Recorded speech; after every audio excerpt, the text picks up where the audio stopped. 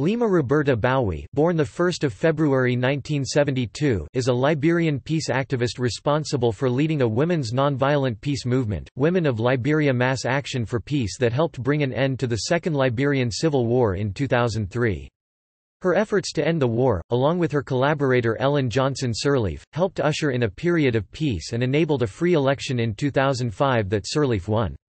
She, along with Ellen Johnson Sirleaf and Tawakkol Karman, were awarded the 2011 Nobel Peace Prize for their nonviolent struggle for the safety of women and for women's rights to full participation in peace-building work.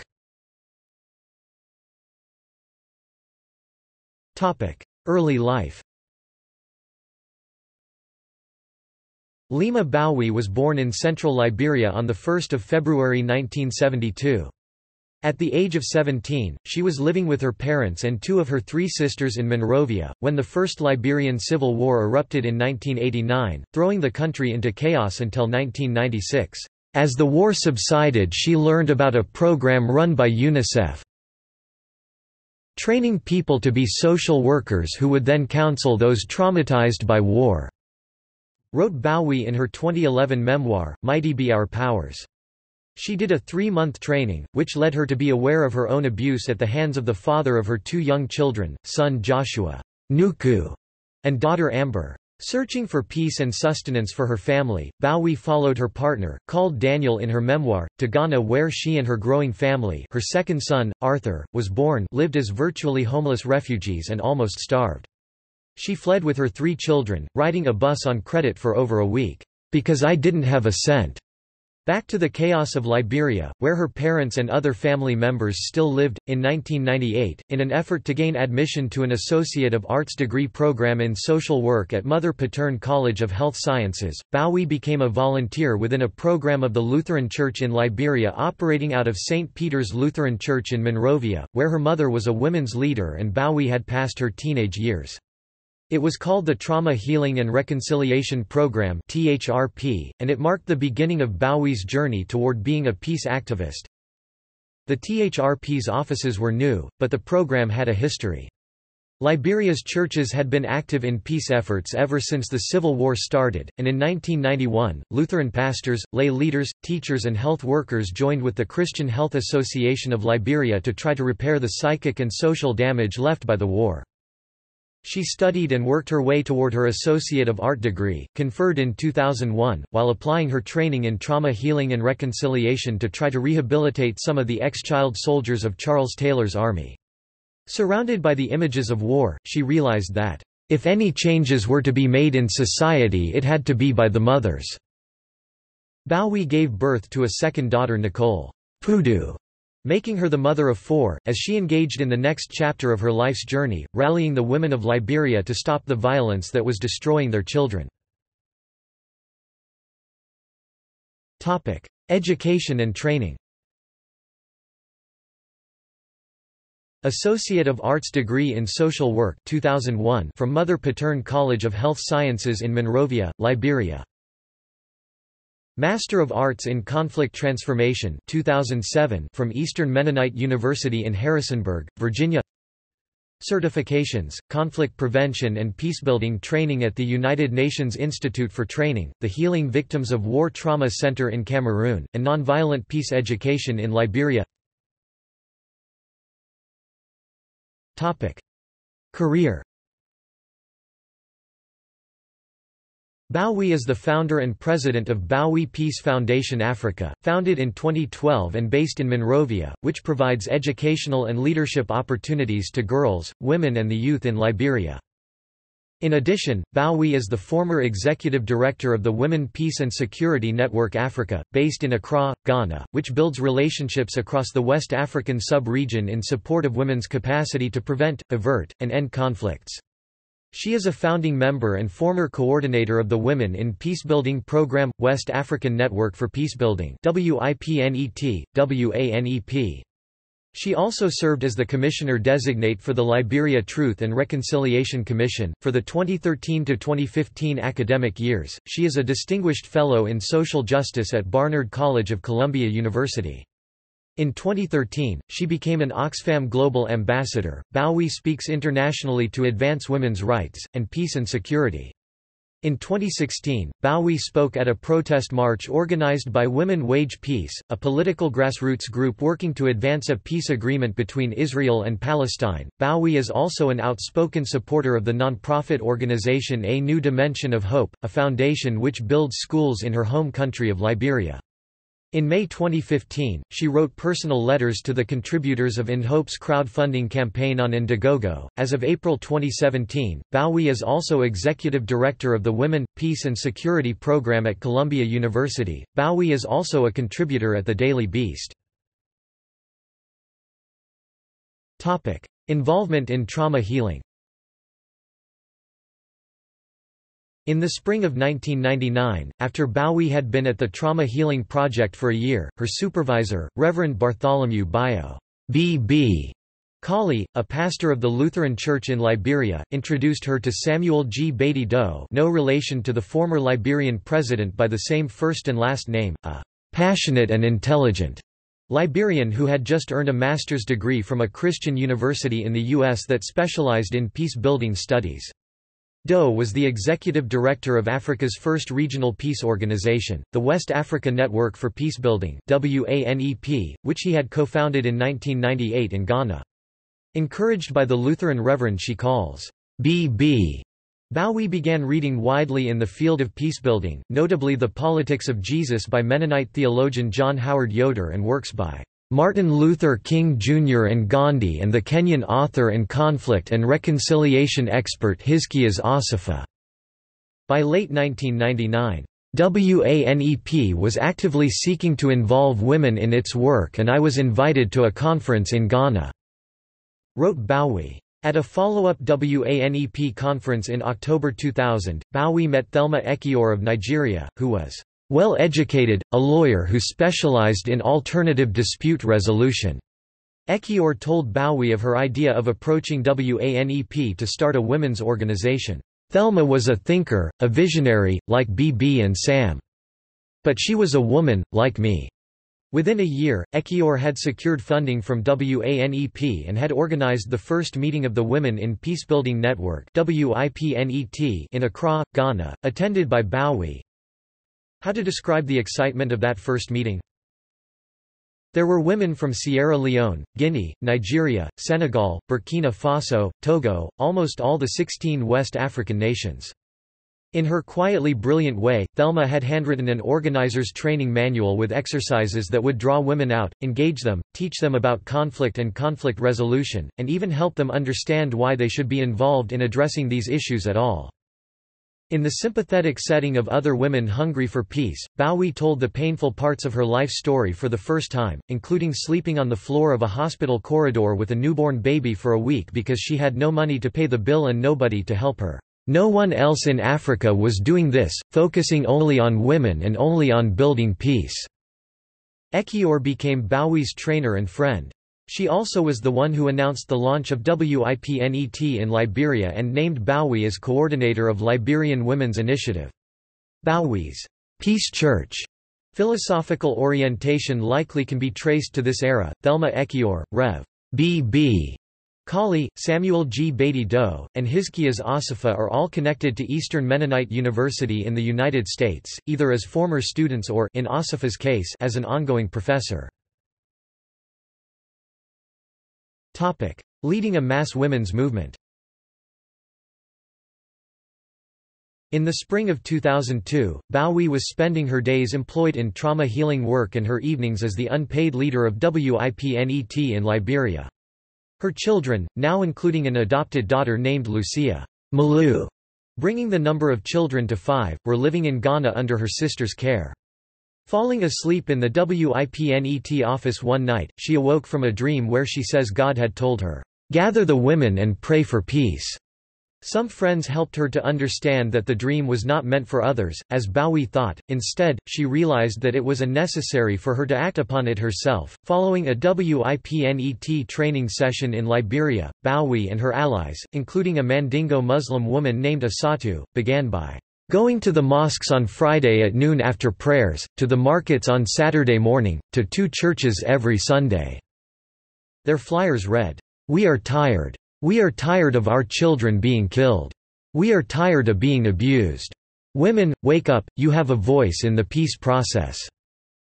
They also handed out simple drawings explaining their purpose to the many women who couldn't read. By the summer of 2002, Gbowee was recognized as the spokeswoman and inspirational leader of the Women of Liberia Mass Action for Peace, described as a peace movement that started with local women praying and singing in a fish market. Working across religious and ethnic lines, Gbowee led thousands of Christian and Muslim women to gather in Monrovia for months. They prayed for peace, using Muslim and Christian prayers, and eventually held daily nonviolent demonstrations and sit-ins in defiance of orders from the tyrannical president at that time, Charles Taylor. They staged protests that included the threat of a curse and a sex strike. Of the strike, Gbowee says, "The sex strike lasted, on and off, for a few months. It had little or no practical effect, but it was extremely valuable in getting us media attention." In a highly risky move, the women finally occupied a field that had been used for soccer. It was beside Tubman Boulevard, the route Charles Taylor traveled twice a day, to and from Capitol Hill. To make themselves more recognizable as a group, all of the women wore T-shirts that were white, signifying peace, with the WIPNET logo and white hair ties. Taylor finally granted a hearing for the women on April 23, 2003. With more than 2,000 women amassed outside his executive mansion, Gbowee was the person designated to make their case to him. Gbowee positioned her face to be seen by Taylor but directed her words to Grace Minor, the President of the Senate and the only female government official present. "We are tired of war. We are tired of running. We are tired of begging for bulgur wheat. We are tired of our children being raped. We are now taking this stand, to secure the future of our children. Because we believe, as custodians of society, tomorrow our children will ask us, 'Mama, what was your role during the crisis?'" In her book, Gbowee reveals that Grace Minor quietly gave a great deal of her own money at enormous personal risk to the women's protest movement. The protesting women extracted a promise from President Charles Taylor to attend peace talks in Ghana to negotiate with the rebels from Liberians United for Reconciliation and Democracy and another newer rebel group, Model. In June 2003, Gbowee led a delegation of Liberian women to Ghana to put pressure on the warring factions during the peace talk process. At first the women sat in a daily demonstration outside the posh hotels where the negotiators met, pressuring for progress in the talks. When the talks dragged from early June through late July, with no progress made and violence continuing in Liberia, Gbowee led dozens of women, eventually swelling to a couple hundred, inside the hotel, where they simply dropped down, in front of the glass door that was the main entrance to the meeting room. They held signs that said, "Butchers and murderers of the Liberian people, stop." Gbowee passed a message to the lead mediator, General Abubakar, a former president of Nigeria, that the women would interlock their arms and remain seated in the hallway, holding the delegates hostage until a peace agreement was reached. Abubakar, who proved to be sympathetic to the women, announced with some amusement, "The peace hall has been seized by General Leymah and her troops." When the men tried to leave the hall, Leymah and her allies threatened to rip their clothes off. "In Africa, it's a terrible curse to see a married or elderly woman deliberately bare herself." With Abubakar's support, the women remained sitting outside the negotiating room during the following days, ensuring that the atmosphere at the peace talks changed from circus-like to somber. The Liberian War ended officially weeks later, with the signing of the Accra Comprehensive Peace Agreement on August 18, 2003. But what we women did marked the beginning of the end. In addition to helping bring an end to 14 years of warfare in Liberia, this women's movement led to the 2005 election of Ellen Johnson Sirleaf as President of Liberia, the first elected woman leader of a country in Africa. Sirleaf is co-recipient of the 2011 Nobel Peace Prize along with Gbowee and Tawakkol Carmen. The three were awarded the prize for their nonviolent struggle for the safety of women and for women's rights to full participation in peace-building work. In Sirleaf's re-election campaign of 2011, Gbowee endorsed her. Consolidating the peace. Recognizable when wearing their white WIPNET T-shirts, Gbowee and the other Liberian women activists were treated as national heroines by Liberians in the streets for weeks following the signing of the Accra Comprehensive Peace Agreement. Yet Gbowee wrote of their unceasing nervousness about the fragility of the peace they had helped birth. A war of 14 years doesn't just go away. In the moments we were calm enough to look around, we had to confront the magnitude of what had happened in Liberia. 250,000 people were dead, a quarter of them children. 1 in 3 were displaced, with 350,000 living in internally displaced persons camps and the rest anywhere they could find shelter. 1 million people, mostly women and children, were at risk of malnutrition, diarrhea, measles and cholera because of contamination in the wells. More than 75% of the country's physical infrastructure, our roads, hospitals and schools, had been destroyed. Gbowee expressed particular concern for the psychic damage borne by Liberians. A whole generation of young men had no idea who they were without a gun in their hands. Several generations of women were widowed, had been raped, seen their daughters and mothers raped, and their children kill and be killed. Neighbors had turned against neighbors, young people had lost hope, and old people, everything they had painstakingly earned. To a person, we were traumatized. In an interview for the International Women's Day, Gbowee also expressed, "The Liberian women peace movement demonstrated to the world that grassroots movements are essential to sustaining peace, that women in leadership positions are effective brokers for peace, and the importance of culturally relevant social justice movements. Liberia's experience is a good example to the world that women, especially African women, can be drivers of peace."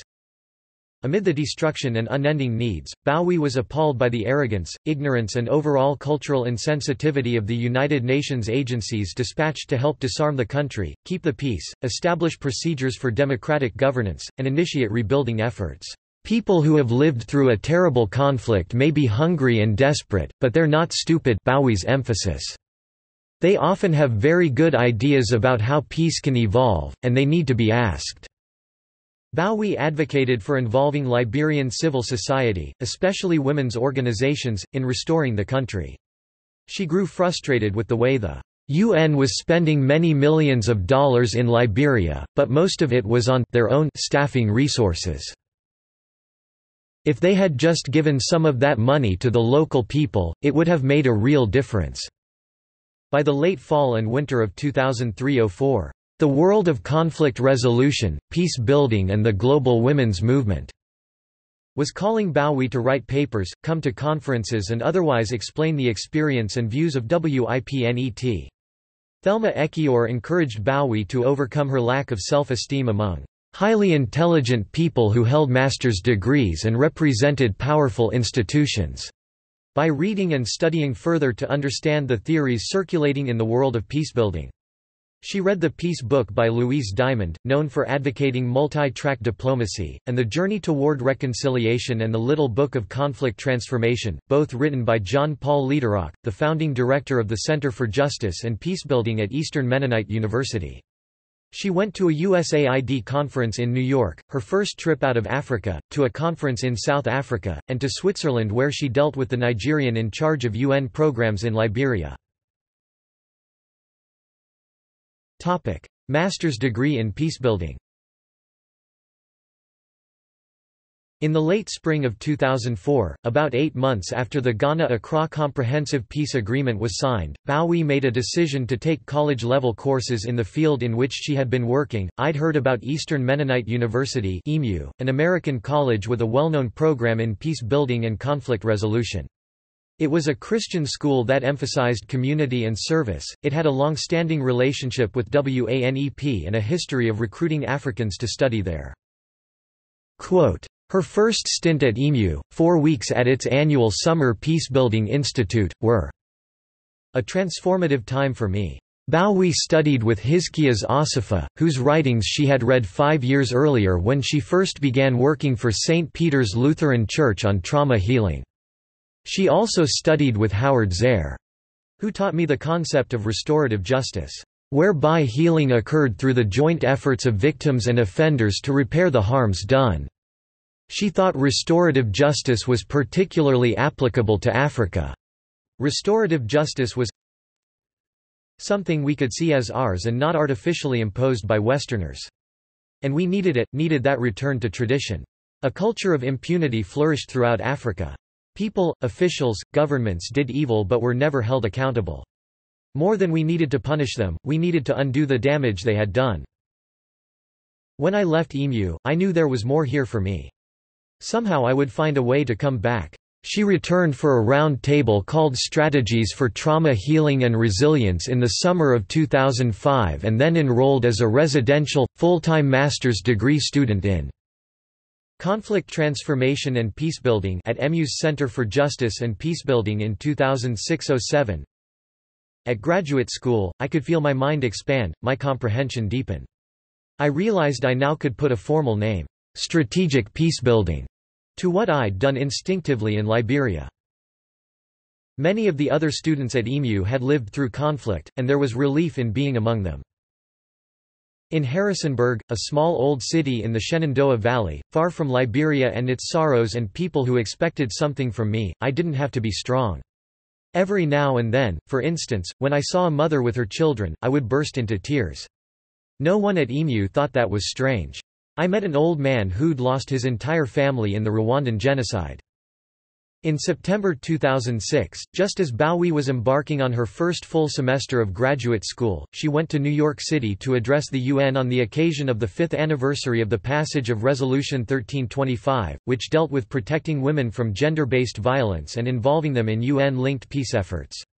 While in New York, she received a call from Abigail Disney, a descendant of the founders of the Walt Disney Company, a feminist, and a philanthropist. Disney and a collaborator, Ginny Reticker, wanted to talk with Gbowee about their desire to make a documentary about how the women of Liberia rallied themselves to force the men to stop battling. Women in Peace and Security Network WIPSEN. During 2006–07, Gbowee also began talking with Ekiyor and Ikoma Alaga, a Nigerian, like Ekiyor, about splitting WIPNET from WANEP, believing the parent organization to be controlled financially by men and wanting the three of them to be fully in charge. The founding director of WANEP, Gbowee's old friend Sam G. Beatty Doe, was sympathetic to the three women's desire for structural independence, but he had left WANEP to pursue a PhD in England.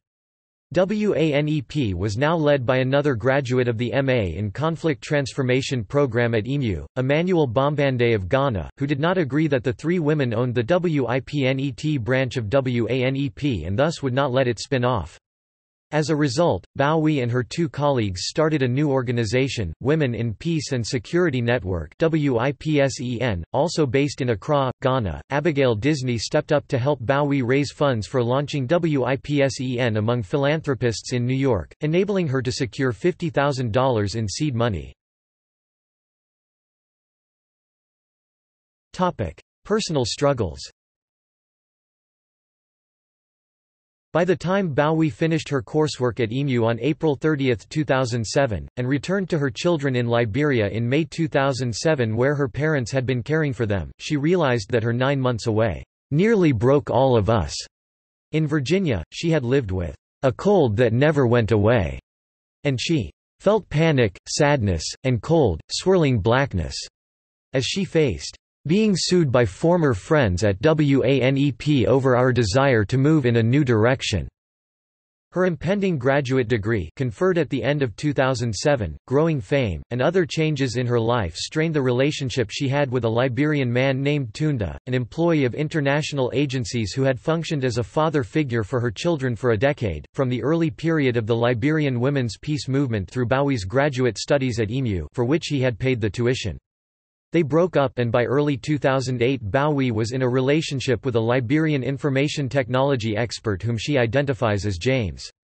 He is the father of her sixth child, a daughter named Jaden Thelma Abigail, nicknamed Nekapi, born in New York City in June 2009. In April 2008, when Gbowee's family and friends gathered to celebrate the 14th birthday of her eldest daughter, Amber, it was clear that Gbowee had developed a serious alcohol problem.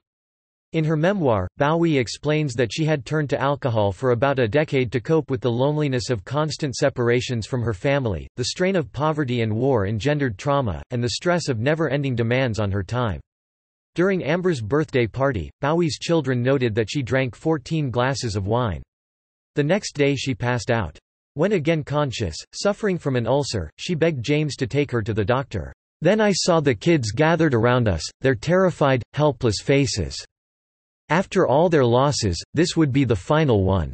No. Not possible. It might sound too easy, but that was the end for me. I still don't sleep easily and I still wake up too early, but I don't drink anymore."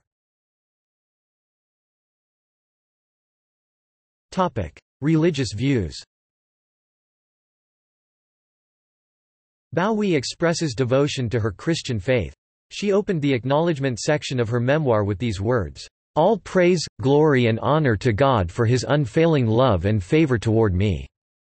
She told students attending an Emu chapel in 2009, "I didn't get there by myself or anything I did as an individual, but it was by the grace and mercy of God.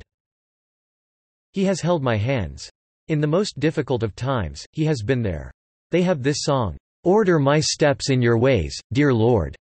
And every day as I wake up, that is my prayer, because there's no way that anyone can take this journey as a peace builder, as an agent of change in your community, without having a sense of faith. As I continue this journey in this life, I remind myself, all that I am, all that I hope to be, is because of God. Gbowee told the Emu students that she went from being an angry, broke, virtually homeless, 25-year-old mother of 4 children with no idea of what her future might be, to listening to the voice of God in 1997. She said God spoke to her through a 5-year-old boy, a son whom she had nicknamed Nuku. Comments made by Nuku made her realize that she had succumbed to crippling hopelessness, and that her low self-esteem and sense of helplessness were destroying her family, which was already under assault from Liberia's brutal warfare. Gbowee said she began taking one tiny step at a time, asking for God's help with each step. And that God sent her angels in the form of human beings who reached out a hand at just the moment when she was most desperate. As suggested by the interfaith character of the Liberian women's movement, Gbowee noted that others may derive the same support from religious faiths different from hers. It could be Jesus, it could be Muhammad, it could be Buddha, but there is no way that you can affect change in people's lives if there is not someone that you can rely on as the divine intervener or the divine one that you can call on every day. God is faithful, whoever you know him to me. Take a step of faith and God will see to the rest. In an interview with Odyssey Networks, Gbowee said that God could also be referred to as a higher power. She stressed that with a higher power accompanying you, you can rise up and do something to change your situation. She advised, don't wait for a Gandhi, don't wait for a king, don't wait for a Mandela.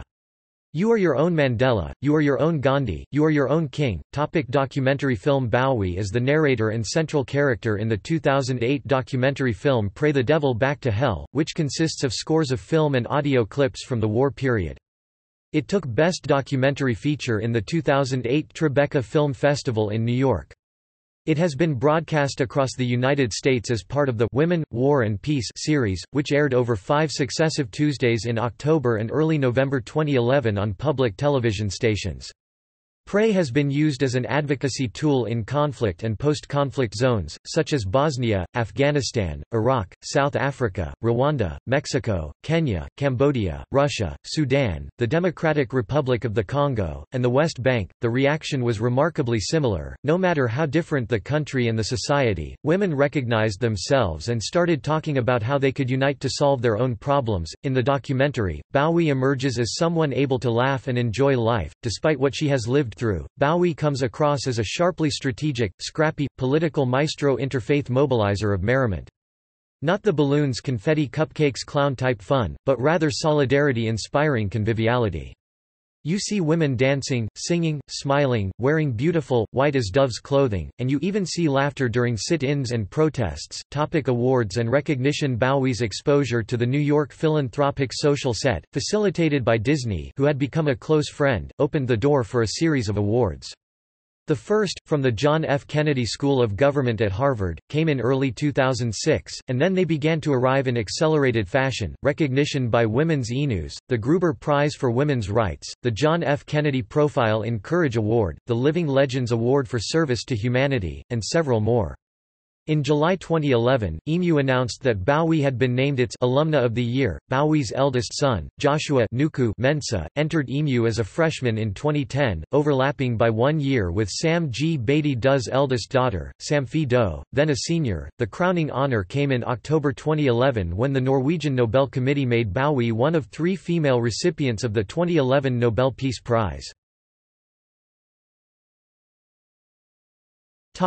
Awards.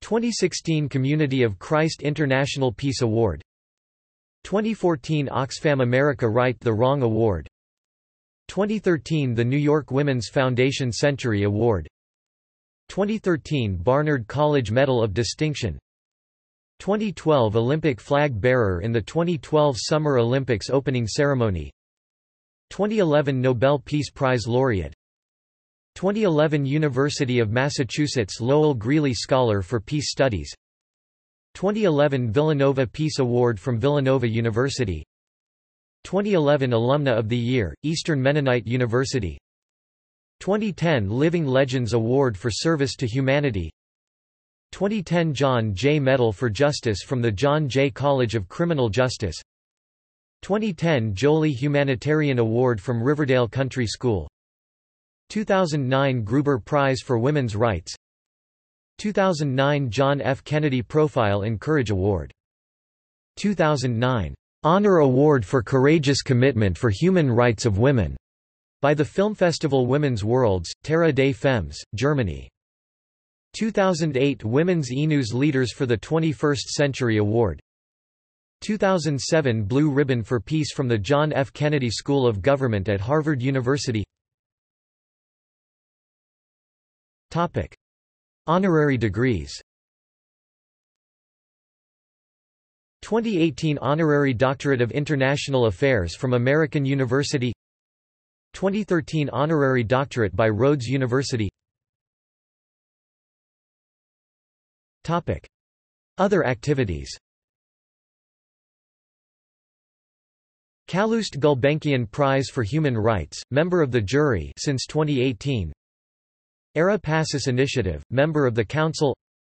Aurora Prize, member of the Selection Committee since 2015. High-Level Task Force for the International Conference on Population and Development, member.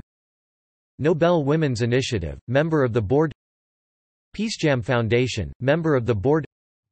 World Refugee Council (WRC), member of the council. Topic: Works.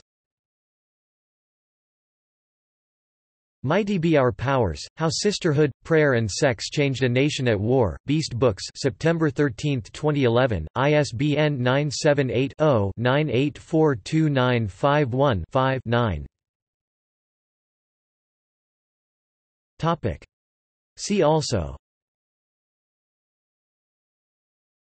Gender inequality in Liberia, Black Nobel Prize laureates, List of female Nobel laureates, List of peace activists, List of women who led a revolt or rebellion, Sex strike, Lysistrata. International Women's Day, interview with Leymah Gbowee at * Global Education magazine. References. External links. Leymah Gbowee at TED. Unlock the Intelligence, Passion, Greatness of Girls. TED 2012. WIPSEN Africa. WIPNET. Master's Program Alumni Profile. Appearances on C-SPAN. Leymah Gbowee on Charlie Rose. Works by or about Leymah Gbowee in libraries. WorldCat catalog. Leymah Gbowee collected news and commentary. The New York Times.